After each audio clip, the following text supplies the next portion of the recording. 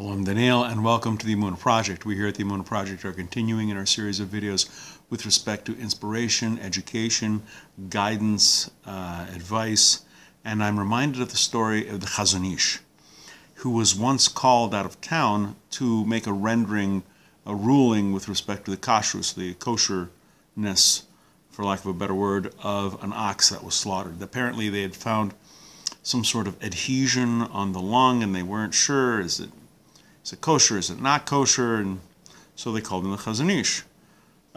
He walked to this town, going through a shortcut through a dense forest. He gets there, he makes his ruling, renders his decision, and he's prepared to leave home. The butcher, who was the owner of the ox in question, offered to hire a wagon, a driver, to take him home. The Chazon Ish refused. The butcher insisted, no, please, accept a ride. The Chazon Ish declined, despite the butcher's continued insistence. The Chazon Ish said, do not think that my refusal stems from righteousness or pretentiousness.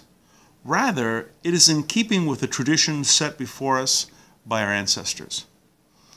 And he explained, we find that Shmuel Navi, Samuel the prophet, declares, whose ox have I taken? Or whose donkey have I taken?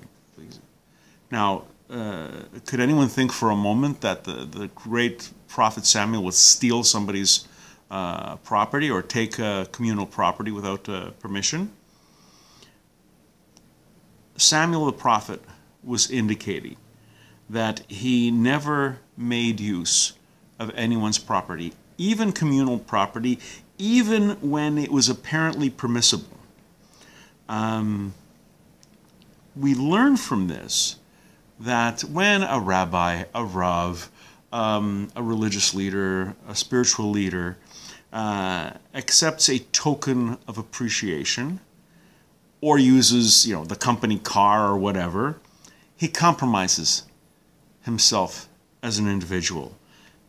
And in his role as a leadership, he seems less impartial.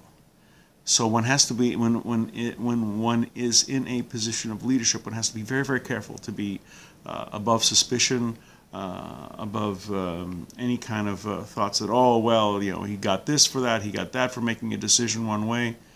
One has to be very, very scrupulous. We're going to be doing more videos along these lines. Please come back, please watch, please learn. And until next time, on behalf of the Emunah Project, I'm Daniel, and thank you so much.